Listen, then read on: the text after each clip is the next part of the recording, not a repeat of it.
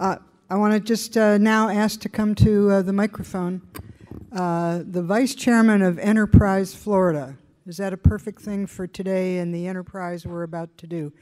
The Vice Chairman is Mr. Alan Becker, the founding partner of, oddly enough, Becker and Polikoff. Please welcome. Come on up, Alan. Thank you.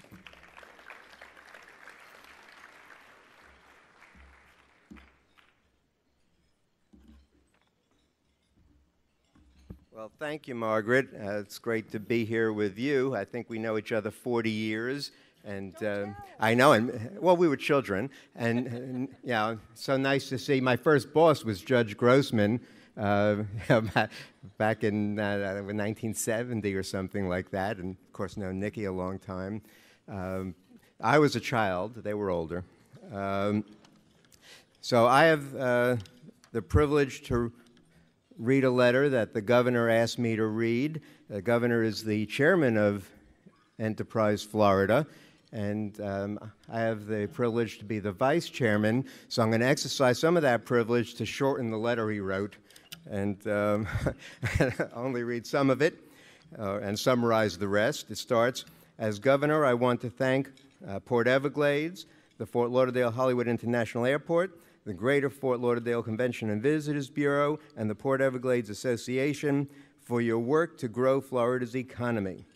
Together, we are on a mission to make Florida the #1 place in the world for business growth and job creation. And then he goes on to say how we're going to hit 100 million visitors this year, that we have invested $850 million in our ports and will do even more.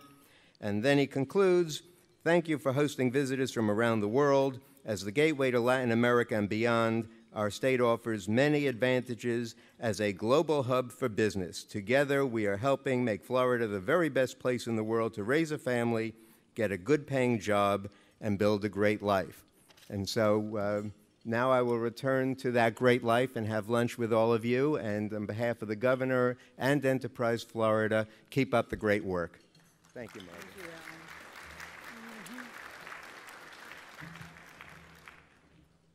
It was about that 40-year mark that he saved me from a 99-year wreck lease.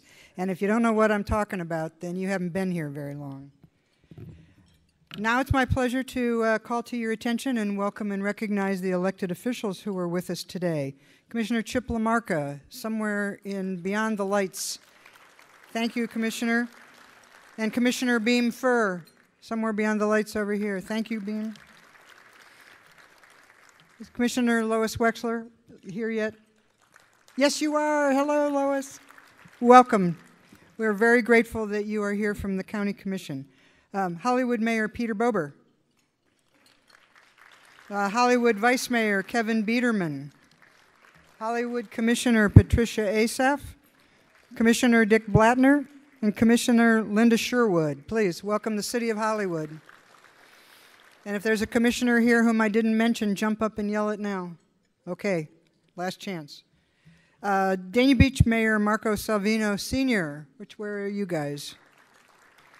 And Commissioner Albert Jones and Commissioner Walter Duke. Thank you so much for the support from the City of Dania Beach. City of Fort Lauderdale. Soon to join us, we hope, Mayor Jack Seiler and Vice Mayor Romney Rogers. I'd also like to welcome former Senator Steve Geller, retired Judge Mel Grossman, sitting somewhere here, former Senator Ken Jenney, former Commissioner John Hart, and I just want to take a minute to thank my friend Rosemary O'Hara, editorial page editor of the Sun Sentinel, for being here with us today. Thank you, everybody. I sincerely hope I have not missed anyone who is an office holder or former office holder. Is Senator Rich here? I did, then I missed her because I didn't. Senator Nan Rich, so you get a special. Okay. The lights are blinding here on Broadway. Now I'd like to welcome to the microphone, and for all of you, introduce you to the chairman of this luncheon, the Economic Engine Performance Report Luncheon Committee Chair, Mr. Brian Nunez from Ranger Technical Resources.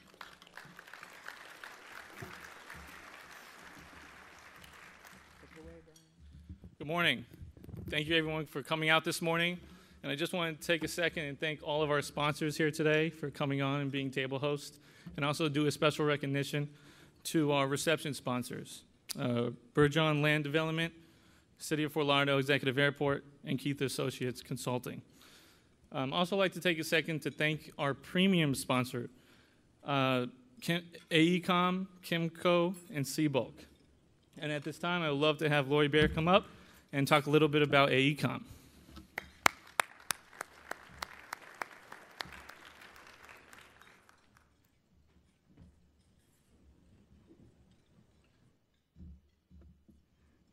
Oh no, I don't know who that laughing hyena on the screen was, but I'm Lori Bear, and I'm the National Ports and Marine Lead for AECOM. And along with my aviation colleague, Jim Pantina, we're so pleased to be participating in today's Port Everglades Association Economic Engines event.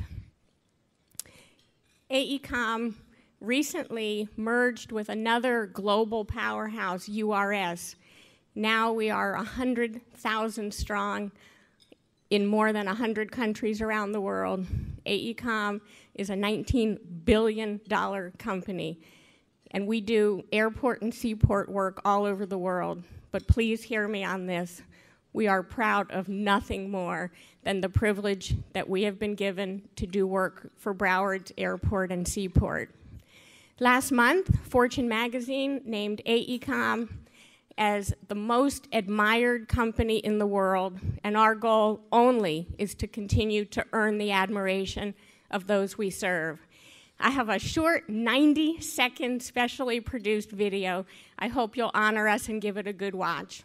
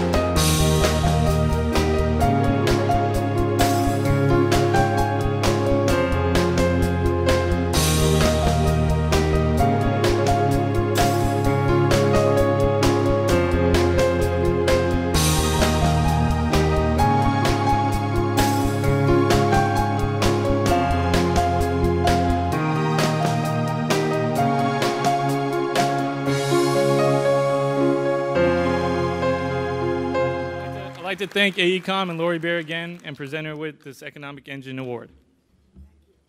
Thank you.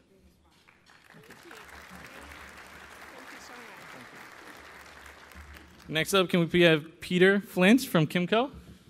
Good morning. My name is Pete Flint. I represent Kimco Realty. Kimco is the largest community shopping center REIT in the United States. We are proud to introduce our newly planned mixed-use development to this State of the Port event. This 100-acre assemblage is the culmination of a 7-year effort by Kimco's partners, Terry Saltzman and Bob Shapiro. Dania Point is only 2 miles south of the Fort Lauderdale Airport and approximately 4 miles from the Port Everglades. This is probably the biggest parcel of commercial land hiding in plain sight in eastern Broward County. The Dania Point project will serve a trade area of over 1.1 million people and has 270,000 cars a day passing by on I-95. We will have more than 1,600 feet of visibility along the interstate, providing convenient access for residents, visitors, shoppers, hotel guests, and major corporate users.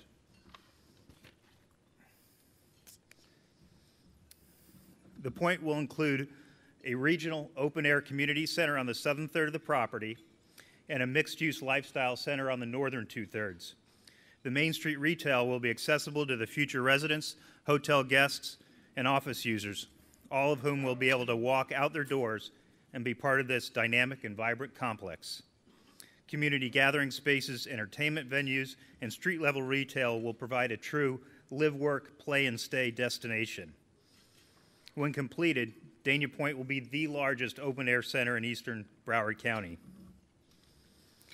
The view into the center from I-95 will showcase the pedestrian-friendly Main Street retail leading to mid-rise luxury apartments, twin hotels, and several office towers. A contemporary design scheme will embrace the South Florida style, providing a clean, cool look and an attractive design for our tenants, guests, and residents. Energy-efficient LED lighting, water features, and lush landscaping will enhance the visitor's experience and keep them coming back to Dana Point over and over again. Wide boulevards with landscape medians, convenient parking, and generous sidewalks will welcome guests to stroll along the main street and mingle with neighbors, visitors, and local residents, all while browsing through over 70 shops, more than a dozen restaurants, and several entertainment venues. The dramatic sight lines will encourage visitors to explore the depth of offerings here at Dana Point. Comfortable stops along the main street will allow for conversation, relaxation, or just staying connected. Wide sidewalks allow for gatherings of family and friends, outdoor restaurant seating, or simply meeting new people. The vertical destinations punctuate the horizontal views, providing inviting destinations for both visitors and locals alike. The shops at Dana Point will provide up to 1 million square feet of retail and restaurant uses. The residences at Dana Point will provide 1,000 luxury apartments. An additional 300 hotel rooms will complement the 4 existing hotels on the south side of Dana Point. The offices at Dana Point will eventually accommodate up to 750,000 square feet of corporate and medical offices in several planned towers. We are committed to creating the largest and highest quality mixed-use development in eastern Broward County over the next several years. We are hoping our project will be a catalyst for the improvement of not only Dania Beach, but also eastern Broward County. We believe that Dana Point will be a significant addition and an economic stimulus to the area, and will not only become an amenity to the port, but it will also create a destination venue for the tens of millions of airport visitors and the over 4 million cruise ship passengers of Port Everglades. We look forward to working with port officials over the next few years to help each other market our respective facilities. We appreciate the opportunity to be here today, and thank you all for coming to this event.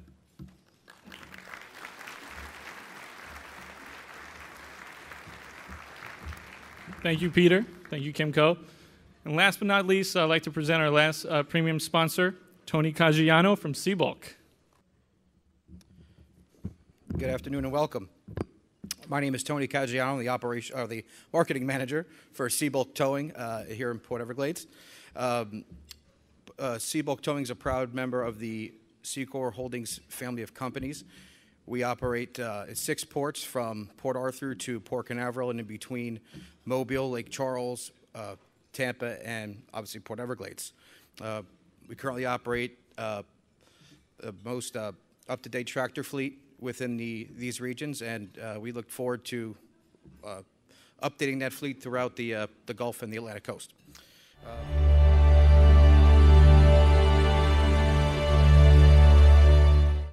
Seabulk Towing, based in Port Everglades, is a leading tugboat fleet with operations along the Gulf Coast and southeastern seaboard port system. Seabulk Towing is a recognized leader in innovation and service and a proud member of the Secor Holdings family of companies.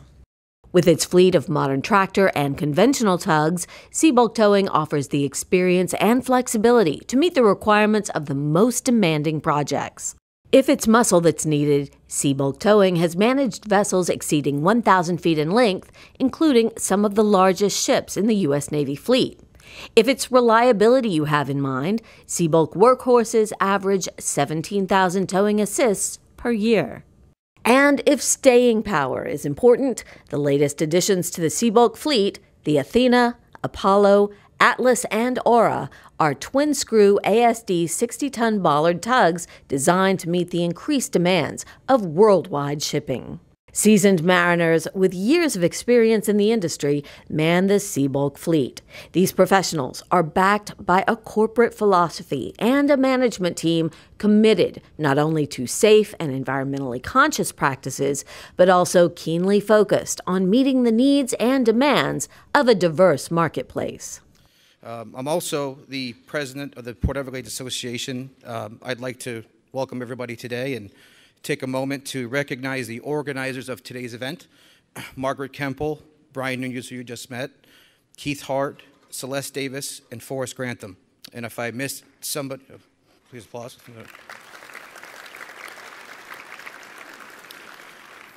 And if there's somebody I missed, please accept my apology and thanks.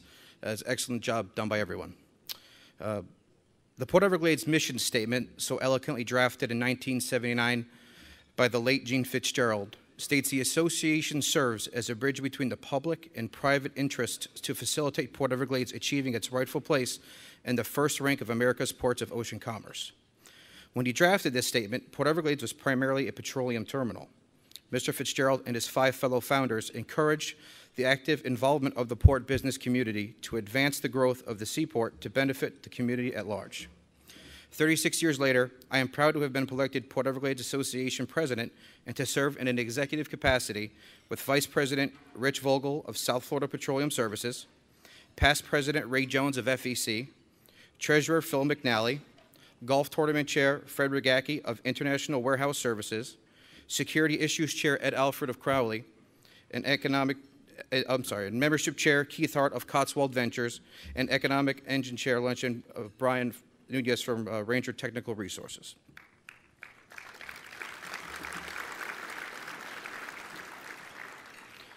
In the past few years, the association has been joined in its mission by the Broward Workshop, the Greater Fort Lauderdale Alliance, and the Chamber of Commerce from Fort Lauderdale, Dania Beach, and Hollywood, the Tri-City area in which the port, the airport, and the convention center sit.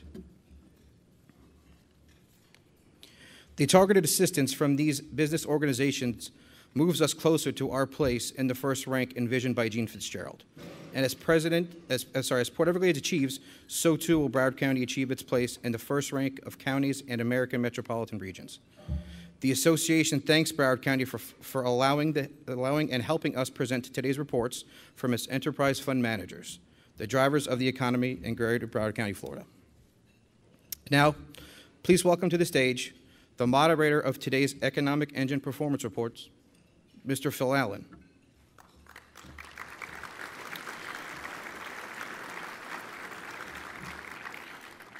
Phil Allen retired as Chief Executive Port Director of Port Everglades in April of 2012. He first joined Broward County in 1986 as Chief Financial Officer after serving in similar capacities for Cleveland and Akron, Ohio. While directing the port, he gained County Commission approval of the port's 20-year master plan. The plan, which continues to provide a guide for infrastructure, development, and management practices, places Port Everglades in the forefront of leading worldwide seaports for cruise and cargo operations, as well as development of the South Florida region. While at the port, he served as chair of the Florida Seaport Trade and Economic Development Commission, as well as chair of the Florida Ports Council.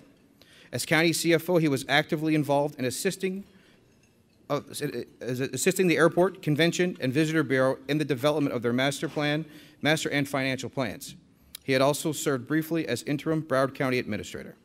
Please welcome Phil Allen. Good job. Thank you, Tony. Good afternoon, all. 6 years ago, Margaret Kemple and I were discussing ways to engage the community, better engage the community in the value and impact of the port to the economy of Broward County. We hit on the idea of a concept of this Economic Engines Conference to also highlight the impact of our airport and convention visitors bureau. From that time to today's event, we have witnessed a growing support for these efforts. This year, the conference committee decided to alter the presentation a little bit to a more of a moderated panel discussion. The committee cast its efforts to find a moderator for the panel. Regrettably, Chuck Dodd, Bob Schieffer, and Chris Wallace were not available or within Margaret's budget. However, when I offered to moderate for the price of a dinner roll and a glass of iced tea, the committee selected me. I guess when you're retired, you become very cheap. Seriously, they could have saved the role, since I am so honored to share the podium with this panel of Nikki Grossman, Kent George, and Steve Cernak. At your table, you have their bios that testify to the experience these individuals bring to Broward. I, however, would merely point out that collectively, these panel members are the spark plugs that make the county's economic engine roar. While our Board of County Commissioners set the policies, it is these three people, along with their staffs, that is the reason we lead the state in the recovery from the last recession. More importantly, they are also my former colleagues, friends, and in the case of Steve, a worthy competitor. Join me in welcoming them to the podium.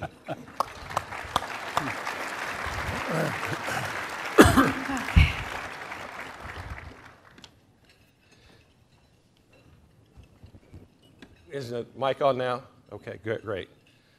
Wait, is mine? Yeah, they're all on. Okay. Better watch what you say. I am. Although they will turn it off if I ask them to. Oh, no, they won't. Let's start off, Kent. Please take a few minutes to tell us about your recent accomplishments of your organization and the record-breaking year you have experienced at Fort Lauderdale International. Over the last year, we've had an extreme amount of success at the airport. Traffic is up.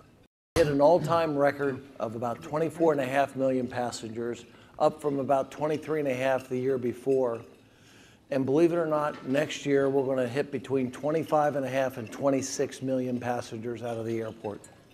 That's significant for a community in Broward County of about 1.7 million, and the entire region about 6 million. We've grown considerably also in international. We are right now the fastest growing international airport in the country, and we have been that way for about the last 13 months. What a lot of people have a hard time understanding is the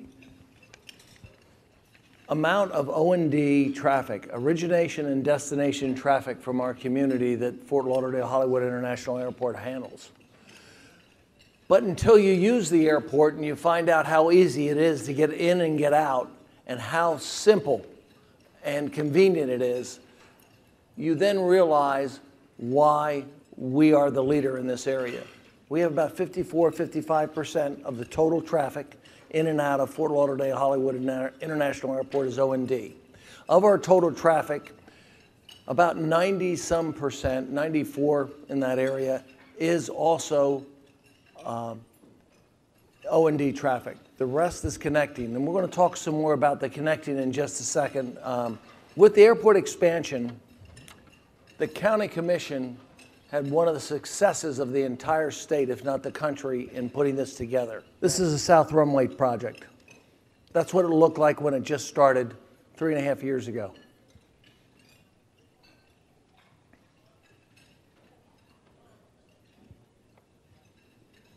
This project generated at its peak $1 million a day in spending. And that's what we have with the new South Runway, which opened on time and on budget on September 18th, 2014. Folks, the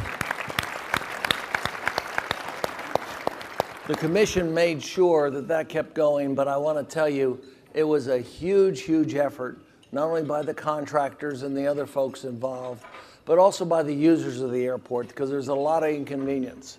I'm going to give you a figure. In 2013, over Thanksgiving, we had about 600 to 650 arrivals and departures that day. We averaged 18-minute delays that day. We were running one runway, running the whole operation. It was just very, very difficult. the way the control tower handled it and the recognition by the FAA, our control tower was recognized as the control tower of the year for the entire United States with the way they operated off of one runway.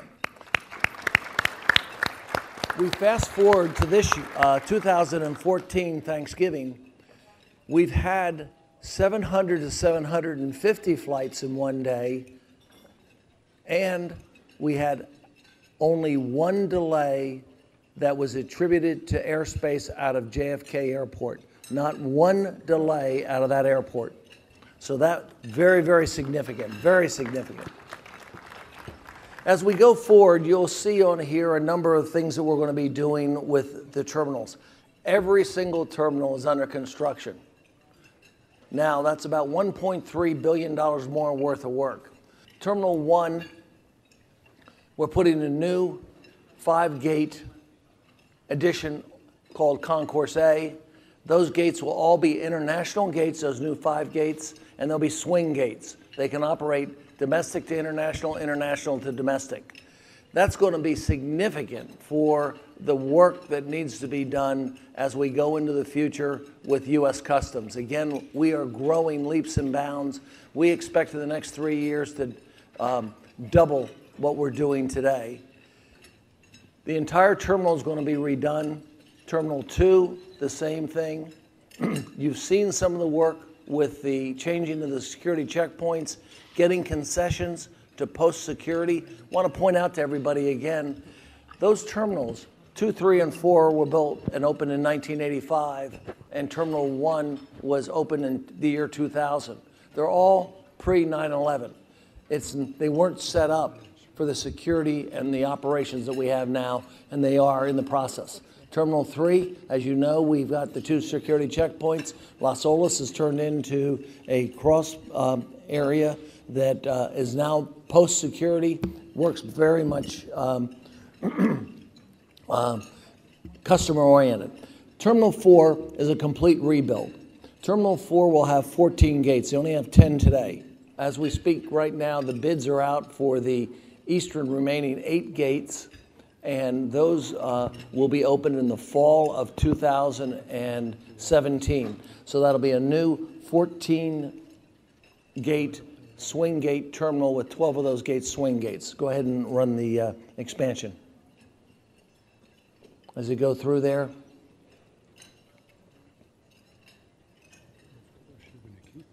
that's where we are today. That's some inside of it. And then, of course, our economic impact of $3.9 billion in wages and $13.2 billion total overall. That's a quick overview. Look forward to any questions you have. Phil, you got it back. Thank you. Thank you, Kent. Nikki, you're up. Tell us about your year. First of all, I have one thing I have to do. If anybody wants a 3-story, 3-bedroom, 3.5 bath, fabulous townhouse house on the Intercoastal in Hollywood, just north of Sheridan Street, please call me. We are entering a new phase of our lives, and it's a wonderful place to live. You see dolphins, manatees, everything else, and I know there's a fine I have to pay for doing this. Yes. Probably completely illegal, but I would love to hear from you. My cell phone, thank you. Now my husband can relax. I've done what I came here to do. Next is to tell you what a real honor and privilege it is to be back here again with my colleagues in what's called the economic engines of Broward County. But I have to tell you truthfully that the economic engine of Broward County resides on the 4th floor of the governmental center.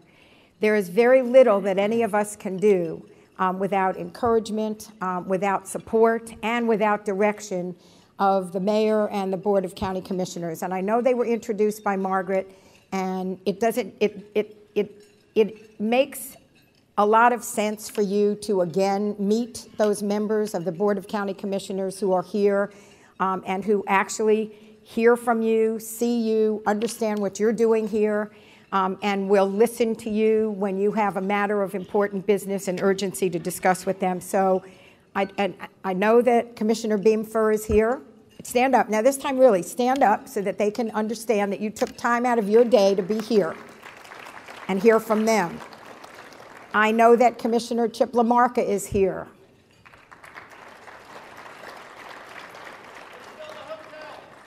To build a hotel, I'm in. I'm all in. I know that the chair of our Tourist Development Council and County Commissioner Lois Wexler is here.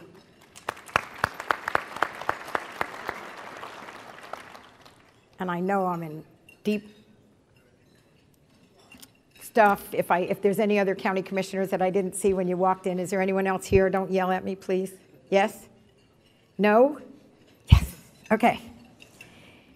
So it takes a couple of things to do what this destination has done over the past several years. Let's go back 20 years. It takes leadership. We just discussed the leadership because we are very much dependent on each other and very much dependent on the job that we do to help and secure the important numbers and growth that each of us is doing. And as a matter of fact, I am pleased to announce that a very large conference that was called Cruise Shipping Miami for several years in Miami. As a matter of fact, starting in 2016, will be called Seatrade Global Cruise Conference, held here at the Greater Fort Lauderdale-Broward County Convention Center.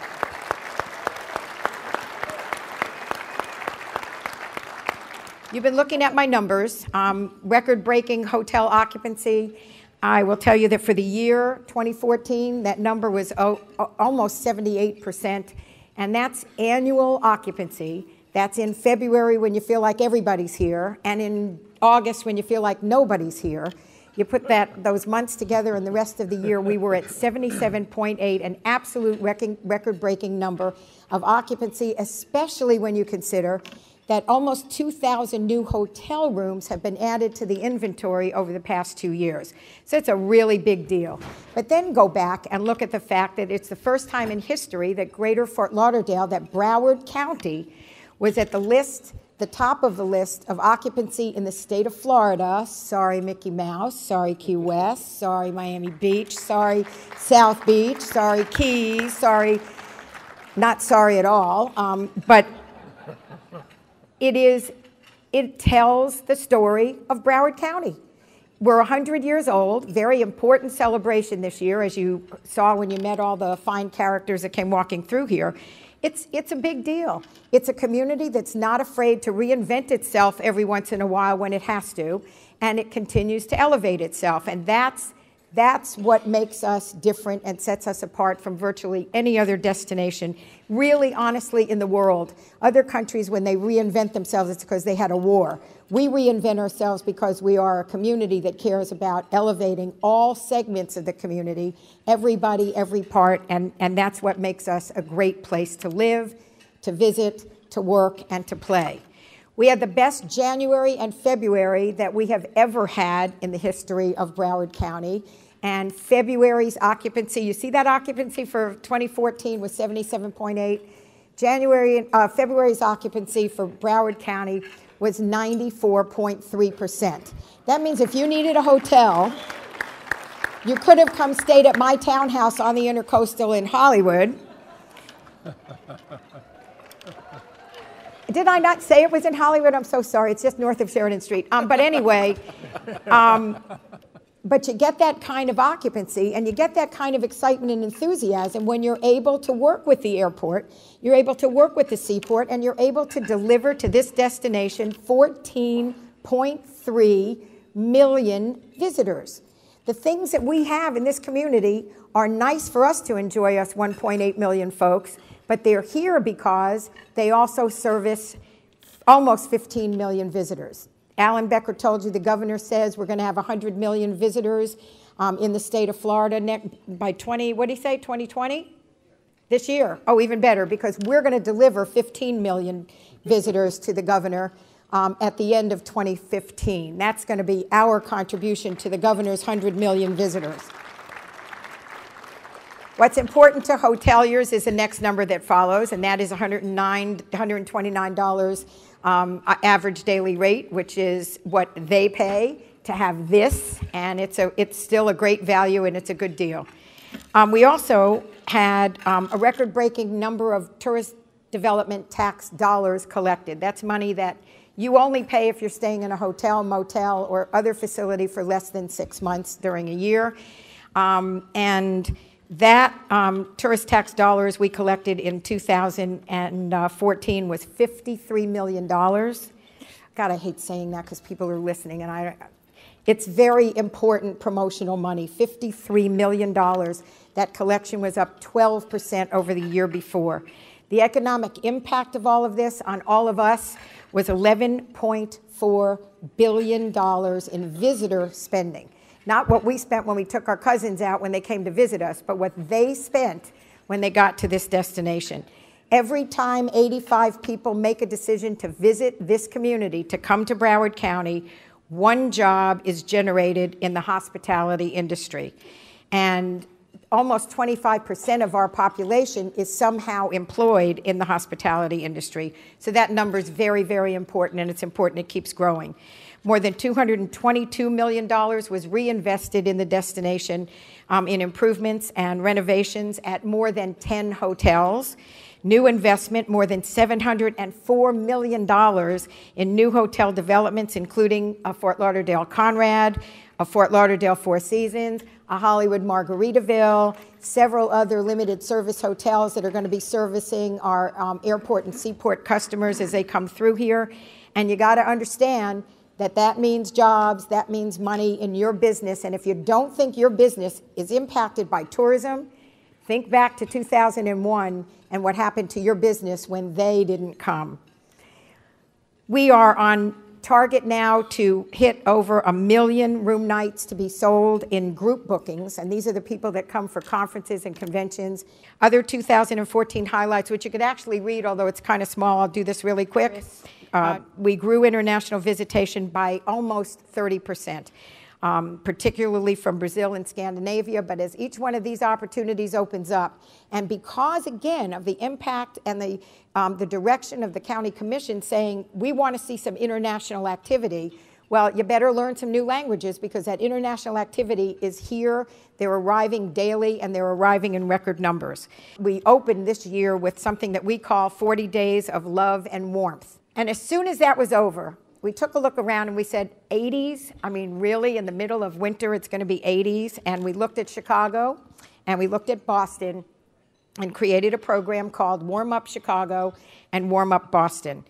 I just want to, again, tell you what an honor it is to be part of this machine, this engine that is so appreciated by your industry, and we thank you, the three of us, and Phil.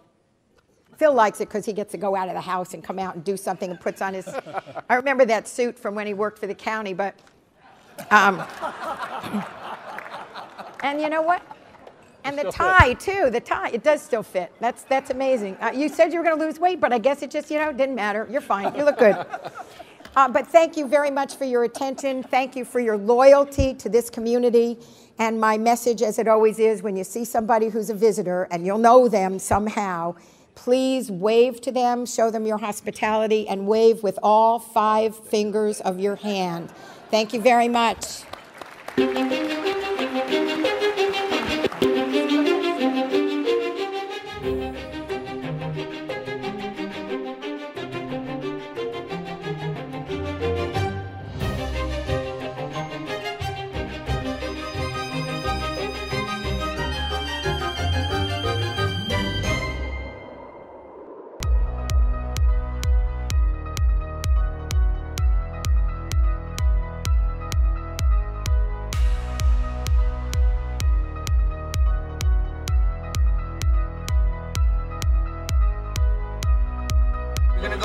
Boston, okay? Stand by. In 5, 4, 3, 2.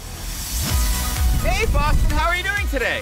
I'm talking to you live right now from Greater Fort Lauderdale. Is this real? To the left and to the right. If you could be anywhere right now, where would you want to be? Right there with you. Guess what? What? You just got a free trip to Fort Lauderdale. Hey, Mr. Sonny, I will see you in Fort Lauderdale. Oh, Mr. Sonny.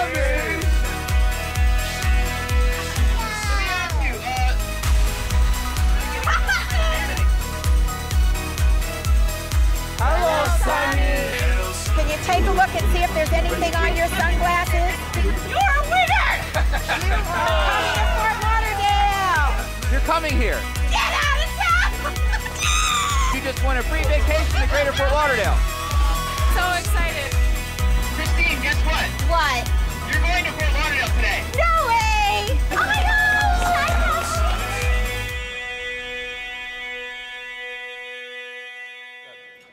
Steve, it's your turn if you can follow that. Oh, of course he can. Tough act to follow.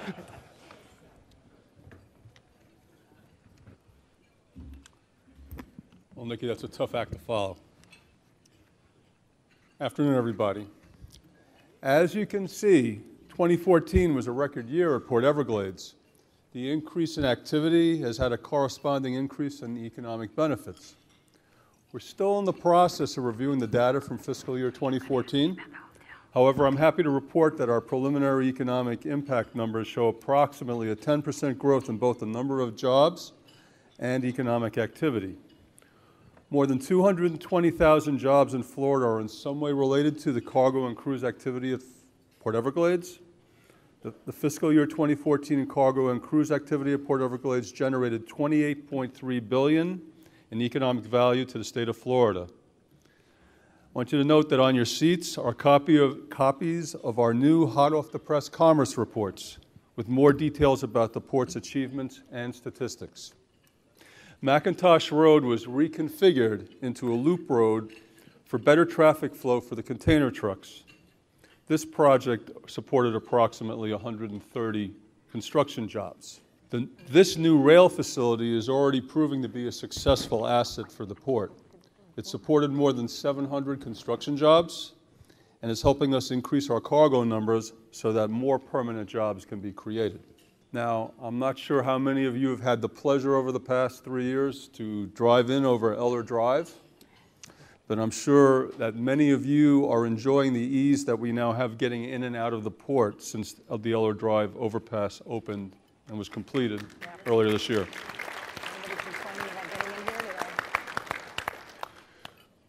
We have to continually update and modernize our cruise facilities because our guests expect a positive experience when they vacation from South Florida. To further enhance this experience, we partner with the Broward County Cultural Division to bring artwork into our terminals. Cruise Terminal 4, the most recent upgrade, will be getting 2 new art pieces. One's entitled Pelican Path by Xavier Cortada, and there will be some glass artwork installed by Dale Chihuly. The Upland Mangrove Enhancement is a project that we developed in cooperation with the South Florida Audubon Society. Once the mangroves that are planted trend for success for 1 full year, we will be able then to lengthen the Southport turning notch to add up to 5 new cargo berths. Now I'm going to spend a little more time on this one. This is something that's been near and dear to my heart. And I want to thank all of our elected officials that have supported the project. It started with the passing of the WRDA bill by Congress. The manager's amendment contained a provision that would allow the port to advance fund the project or portions as appropriate to keep the project moving forward, rather than face additional delays while we were waiting for the federal funding through their budgeting process. After the concept here is after the project is authorized by Congress in a subsequent WRDA bill, we would get credit for the advanced funding that we provided against our cost share component of the project. There has been significant progress on this project over the past year. On February 27th, the Civil Works Review Board was held in Washington, D.C., and they unanimously authorized the project to move forward. So after almost 19 years, the word draft was finally removed from the chief's report.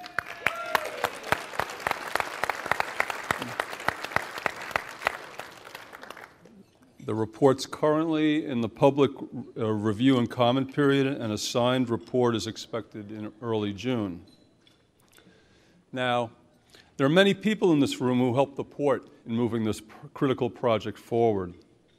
Certainly there's the support of the County Commission, and that was critical. So from port staff, I'd like to thank the 3 commissioners who are present personally for their efforts in supporting us.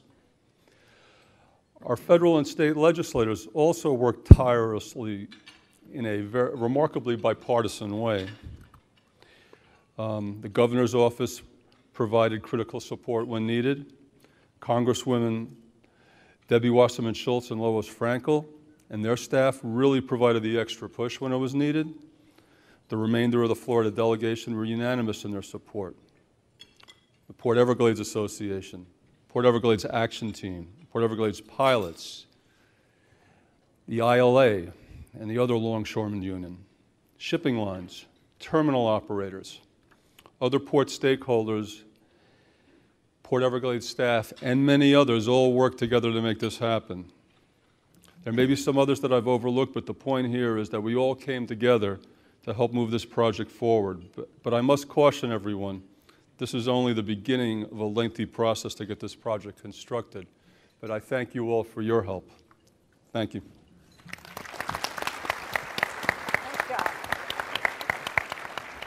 Thank you, Steve. Let's start off, Nikki. There's a rumor out there that you may be looking to build the new hotel here at the Convention Center. Please tell us or describe to us how it's going to be different than the last 3 proposals. Well, because you just can't do something 4 times and not get it right. And I think that what's really exciting is at this time at its goals workshop last year, the Board of County Commissioners virtually unanimously mentioned Convention Center Hotel, headquarters hotel, and an expansion of the Convention Center as one of the top goals for economic development for Broward County. We are hoping that we will be able to encourage developers to look at this project. We are certainly marketing it in a smarter way than we have ever done before. We are going step by step, almost tediously, but for all the right reasons, through a process that will bring us a developer, that will ultimately bring a development team that will include a franchise or a flag, and the board has a couple of big time decisions to make in the next little while in order to get this project opened and built. There has to be a decision made as to whether or not there's going to be any public funding put into the project or whether that's going to be required. A decision has to be made on the size. At the moment, we're talking about a 750-room hotel and about a 100,000 square foot expansion of the convention center. And a price tag is going to have to be determined at some point. There's a wide net being cast for interest by developers and by flags and by teams. We are very enthusiastic, very excited. This is a decent site. This entire site is a decent site to place this headquarters hotel and to do the expansion of the convention center. There are 1 million room nights that we're missing each year because we can't go through the RFP process to get group business into the destination because we can't answer, yes, we have a headquarters hotel. That translates again into jobs, into money, into your pocket, and we are, you know, I usually, oh, this is wood, right? So the bottom line is it looks like we are moving forward, that we are of one mind in the community. The hotel community is supportive. The business community came forth actually early in this process and said, time to do this to bring new business. So that's what's different. And I think the fact that you can't ignore the potential business now, that business opportunity has grown so much that they just can't, no one can ignore that any longer. Nikki, you've described the need for a headquarters hotel. Does that translate into what you've told me about in the past relative to a room block commitment, that drives the nature of potentially public funding? Well, it does 2 things. It secures rooms at the hotel for the purposes that this hotel is going to be built. It isn't going to be built as another resort-type hotel on 17th Street with no obligation to be a business generator for the convention center and the convention business of Broward County. So a room block agreement, and all that is that the hotel operator agrees to work with the county through the Convention and Visitors Bureau to determine how many rooms, how many times a year those rooms would be available for the CVB to sell outward of, I mean, you could sell out 20 years. We're selling into 2022 right now, but 24 months out from the date, and the hotel can sell 24 months in from the date, and anything that the CVB doesn't sell out, the hotel gets back to sell at whatever rate they choose. It's negotiated rate, so it does translate potentially into what kind of public support might be required to get the project built. Thank you. Related to the hotel, Steve, the master plan for the hotel, the convention center expansion, includes Terminal 1, which currently is a cruise terminal that supports about 200,000 passenger movements a year. That would be converted into use for the hotel. What was that, Nikki? I said you're such a port guy. Oh, well. Steve, do you have a way to handle that business elsewhere in the port? Well, certainly that it's a challenge in that when we look forward as to how we grow the business and manage the business, if you're removing a facility from the portfolio, of course it becomes a challenge. It's going to be up to us to find the facility that we can substitute to preserve that line of business. We're trying to fit in with the bigger picture of what is best for the community at large. So if I look at it from a port perspective, yes, there's challenges, but we feel we can overcome them. But the bigger picture shows that the community will benefit more from the removal of Terminal 1 from the portfolio. Without getting into specifics of locations, because there's a moving target, we have a few ideas that we're exploring, but we intend to preserve the business. Nikki, I think the original proposal for the hotel had a joint use facility for Terminal 1. Is that still a possibility? I don't think so, because of the nature of what the new construction project is. The commission has kind of indicated that they want this not to simply be a convention center hotel and expansion of the convention center. They want this to become a destination within the destination. And the uses of virtually all of the site now are kind of relegated to those purposes. The master plan, you know, and we're not arguing over this, and truly we're not, but the master plan acknowledges that the Terminal 1 would be available for hotel and convention center expansion. So, and we will work closely with the port, like we always do, to make sure that whatever alternative comes up is something that we will help to encourage and keep them busy. Thank you. Kent, a few years ago, you and your predecessors described Fort Lauderdale International as the domestic marketplace for South Florida. With the growth in international travel that we've seen, do you expect that side of the business to be growing more than domestic going forward? Well, both ways.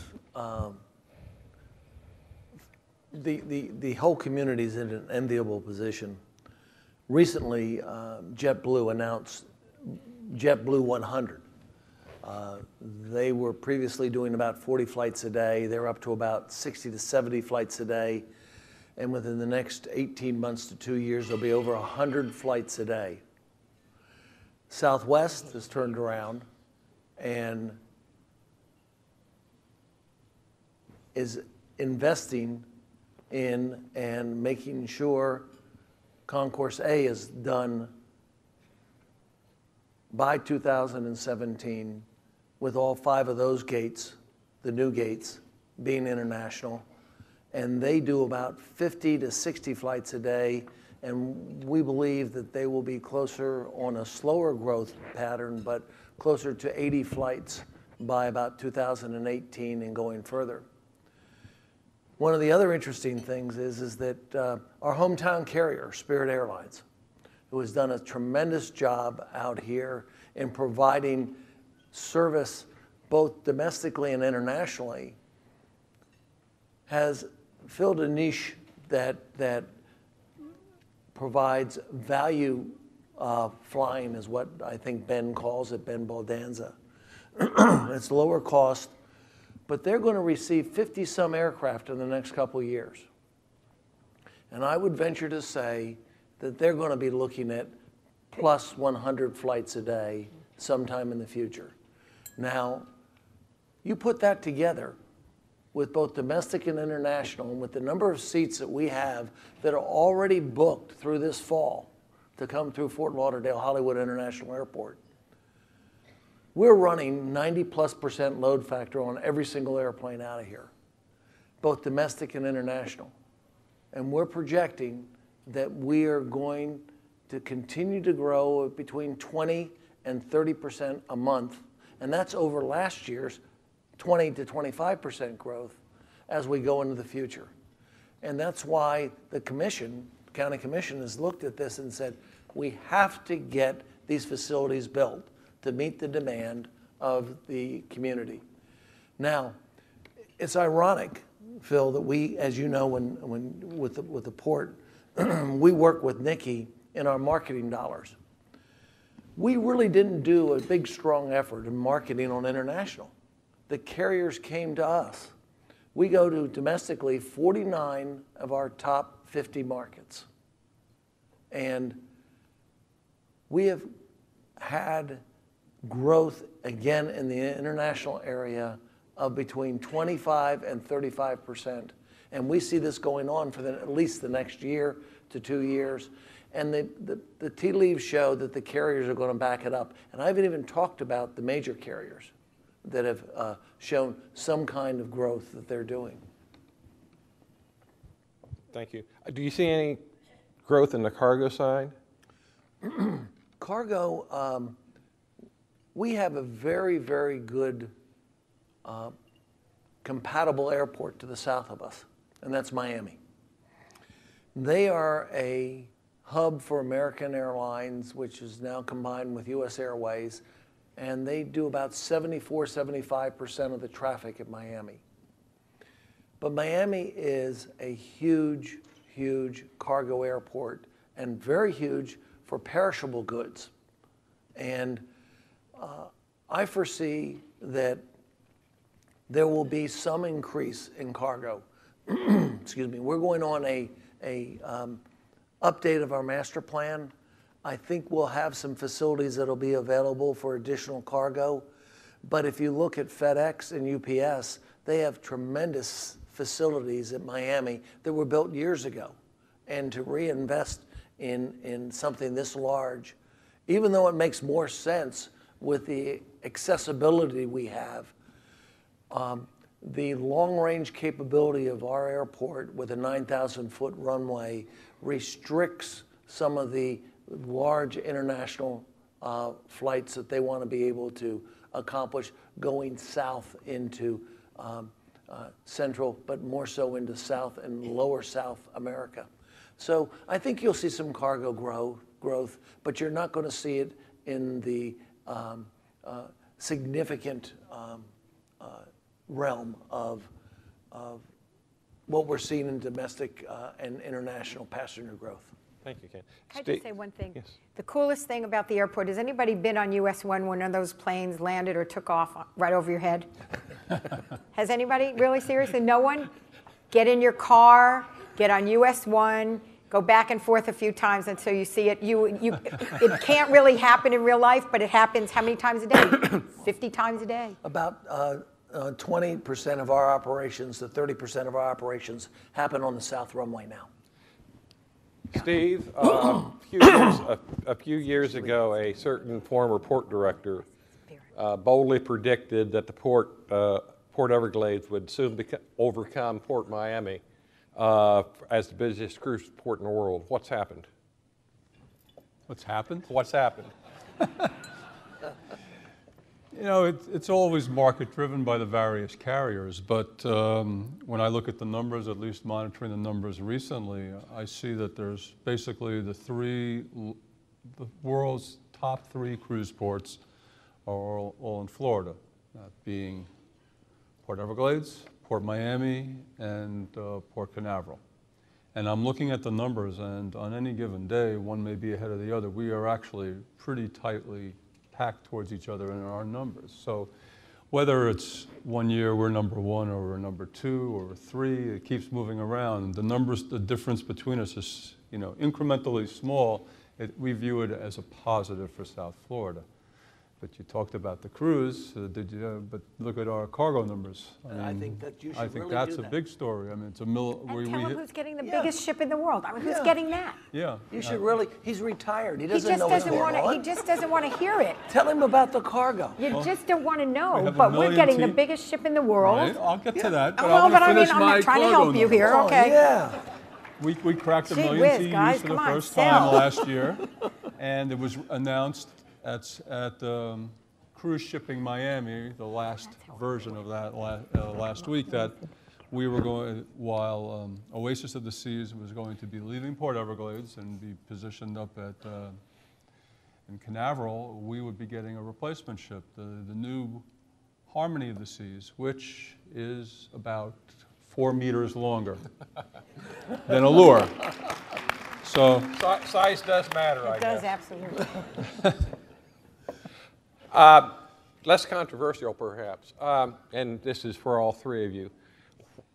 Forgetting politics, what do you see as the opportunities or the threats of a revised policy on Cuba being to your businesses? How can you forget the politics? You know? Well, I could tell you that even in its present state and over the past 10 years, Cuba has been a draw for a number of visitors that were coming to Florida, primarily Canadians, who had the opportunity to do a lower cost travel experience and go to Cuba. We heard from tour operators, well, we're gonna take them to Cuba. It's a better deal. It's cheaper. And then with the following year they were back. It's going to take Cuba 10 years at least in terms of infrastructure growth. Now the private hoteliers, they'll spend their money and they'll build hotels on the bet. But it's going to take 10 years for the infrastructure there to really become a challenge for us, which means we started planning about Cuba 5 years ago. But at this point, it doesn't hurt us as a destination. In fact, if we do become one of the key gateways to Cuba, with pre and post visits to Cuba, we'll sell Broward County, Greater Fort Lauderdale as a pre and post Cuba trip.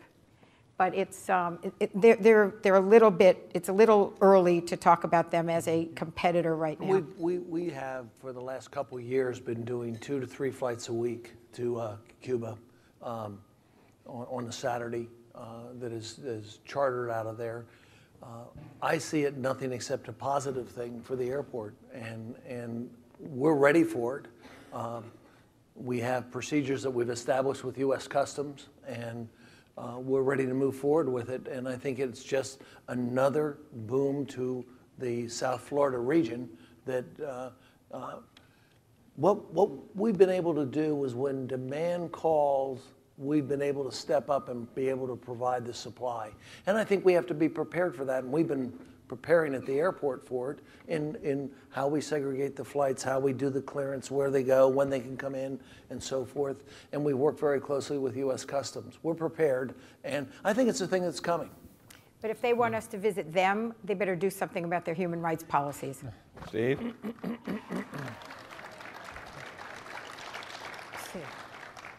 Phil, clearly in the port sector, it presents an opportunity longer term, and yes, the rules and regulations are starting to show signs of loosening, but the fact remains there's still an embargo. It's still controlled by Department of the Treasury licensing. The fact does remain too that Port Everglades has had weekly service to Cuba for the last 10 years or so with one of the carriers, but that's licensed and it's humanitarian goods, food, and the like. I think Kent's, his word of being prepared and being ready for it, I think that's what we have to start doing, have to start looking at that. So at the point in time when rules and embargoes and laws change, we're prepared to go in there and be part of that. But the fact still does remain that we are under an embargo, and the recent changes in the rules hasn't changed anything with respect to port operations. Okay. Kent, do you have any plans or efforts to separate the luggage from cruise passengers before they get to the airport on their return? Is there any opportunities there for either the airport or the airlines to separate that luggage so it's not coming through your front door every Saturday and Sunday? Yes. Is that something we're likely to see in the near future? Okay.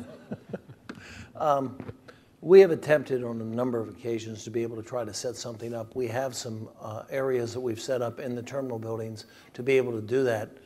But quite honestly, the long pole in the tent has been the desire of the cruise lines to be able to work with us on trying to put something together that could be seamless for the passenger. Now, that, not blaming the cruise lines, they're in business to make money, and the airlines are in business to make money.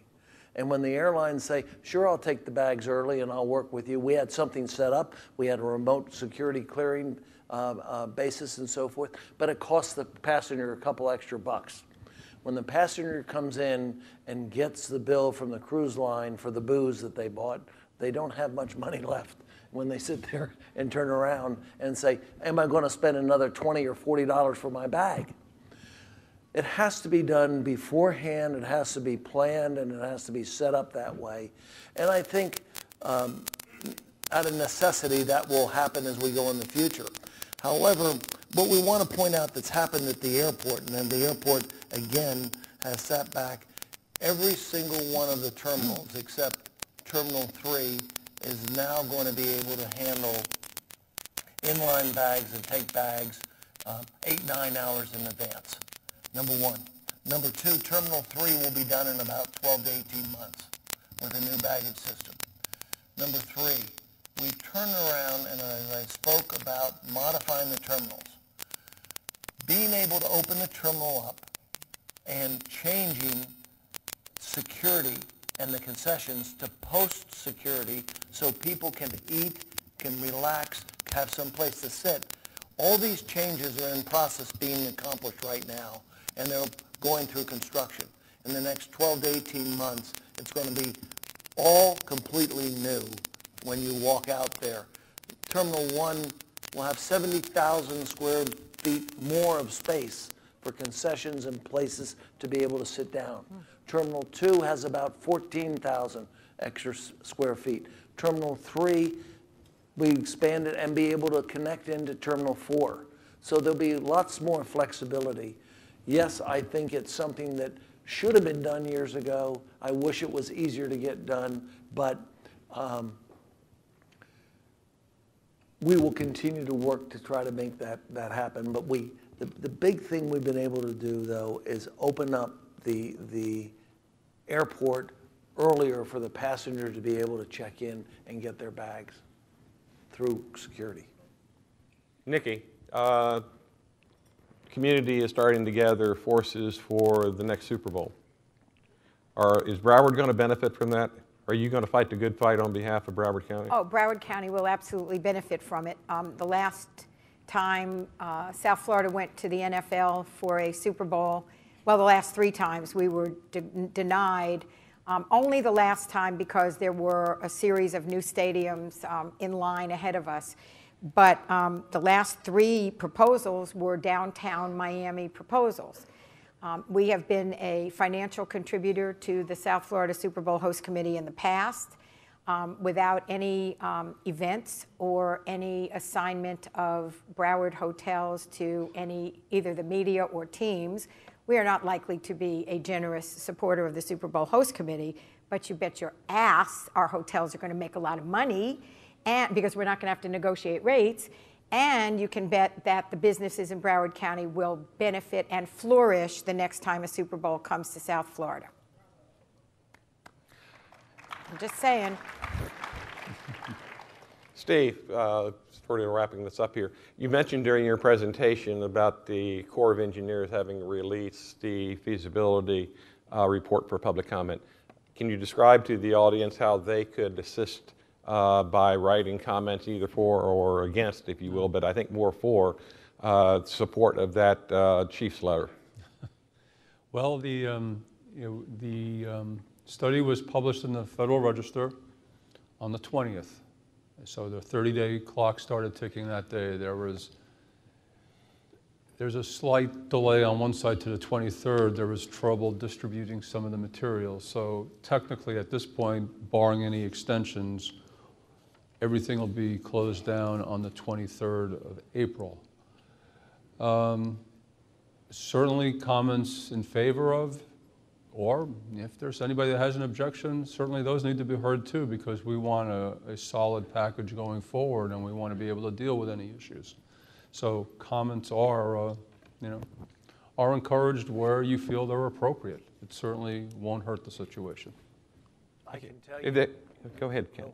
I can tell you from the airport side of it, with the environmental we did on the runway and so forth, folks, the port is extremely important to this community, and any positive comments you can make would be very, very beneficial. Please don't hesitate to help the port with that. Those positive comments helped on the runway. Those positive comments will help on the port. Does any of the panelists have any future plans that we haven't already talked about? Something hidden away that we haven't covered? Well, with that, unless any of the panel members have a question for me, and I'm not honoring that, any final questions of me, that concludes our discussion here for this panel.